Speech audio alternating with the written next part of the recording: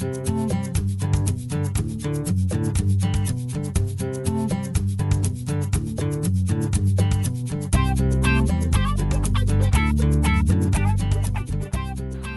to the Solar Schoolhouse Academy. I'm Tor Allen, and I'll be your host for this solar primer. Some people ask, why solar? I'd like to share some of the experiences that introduced me to solar energy and why it's so important to teach others. My own discovery of solar energy began after attending college in Santa Barbara, where I'd studied engineering in the early 1980s. I'd learned of this place called the Gildea Resource Center, perched atop the mesa in Santa Barbara. The center incorporated many passive solar design principles to heat and cool itself, minimizing the use of imported energy resources.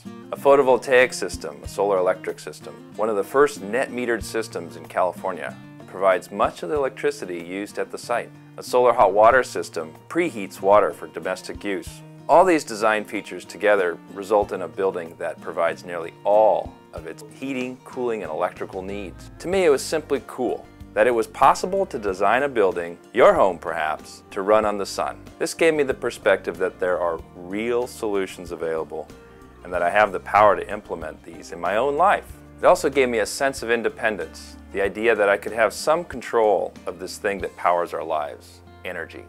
From there, I learned about homes built 2,500 years ago that were oriented in the right direction to collect the sun's heat during winter and designed with overhangs to block the sun in the summer. Of towns where whole neighborhoods are designed with solar principles in mind. Of homes that collected rainwater for drinking and treated gray water through plant filters. Homes that use recycled materials from tires to straw bale. All this appealed to me in the sense that these were all solutions I could use myself in my own life. I learned about how most of the electricity in the United States is generated by burning coal and of the air and water pollution consequences. Seemed like more reason to seek solutions like solar energy and other renewable energy sources. Oil. Our society is very dependent on the use of oil to fuel our vehicles, cars, planes, buses, boats, and life as we know it. I learned about something called peak oil and that we are near the peak where we can no longer pump oil out of the ground fast enough to fuel a growing and oil-thirsty population.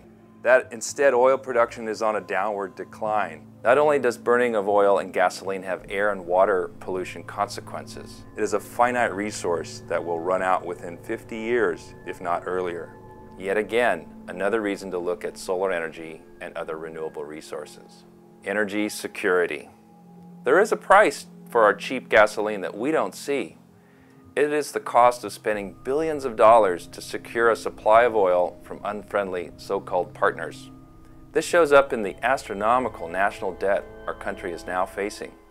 Imagine, instead, if we directed these resources toward developing fuels that were renewable and can be harvested locally. There are solutions, from biofuels to solar-charged electric hybrid vehicles, that are working today. Investing in and developing these solutions based on local renewable fuels will greatly improve our independence and national security. Climate change, also known as global warming. 5 years ago, few were talking about global warming or climate change. Now there's greater awareness. We've learned that CO2 levels worldwide are increasing at an unsustainable rate, and that global temperatures are following suit.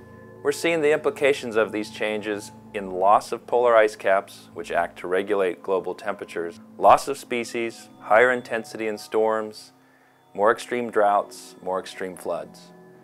We've learned that much of this Earth imbalance is from man-made greenhouse gases, primarily CO2, which is a result of our use of fossil-based fuels to power our lives and drive our cars. We know there are alternative and clean solutions. The sun is the place to start. All of these issues are scary and daunting to deal with on a global scale. On a local level, we can turn to the knowledge that there are solutions, solar solutions, that can be used to tackle all of these problems. If we just start at home, your home and my home. Lastly, I'd like to share the thought that life on Earth as we know it would not be possible without the sun. In fact, life would not exist without the sun's energy. All other forms of energy are directly or indirectly related to the sun, solar energy. Think about this. 1 hour of sunshine provides the same amount of energy as the whole world consumes in 1 year. We need to be smarter about capturing and utilizing sunshine here on Earth. It is possible. It can be done.